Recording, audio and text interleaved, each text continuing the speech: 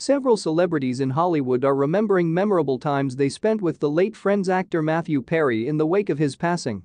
Everyone who had worked with Perry on the NBC sitcom remembered him, including his many on-screen loves and his TV mom. Everyone agreed that Perry was not only very talented but also a great guy.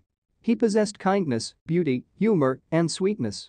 Rosanna Arquette, co-star of Perry's Whole Nine Yards, remarked, "He was a dream to work with." One example of that kindness came from Full House star John Stamos via an Instagram post following Perry's death. He explained that when he made a surprise cameo on Friends in 2003, Perry assured him the audience would greet him with a loudly positive reaction when his character made his entrance into Chandler and Monica's apartment.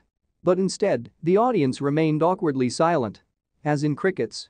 "I was so embarrassed," Stamos admitted, before revealing how Perry helped him save face.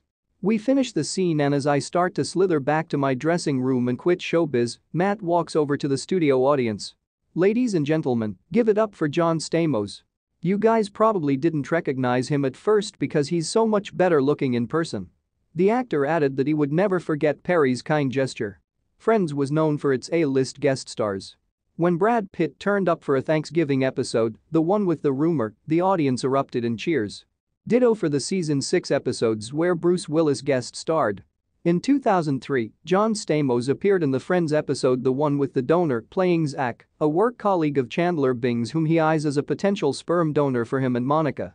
While his scene is funny, Stamos' character is grilled about his genetics, family history of mental illness, male pattern baldness, and his teeth. The actor's surprise at the lack of reaction when he enters the apartment is noticeable. In the end, Monica nixes the plan to ask Zach to be a sperm donor simply because he isn't her beloved Chandler. In a 2021 video interview, Stamos described the moment when his character entered the scene. "I open the door and I walk in and silence," he said. "Matt just says the line and then we move on.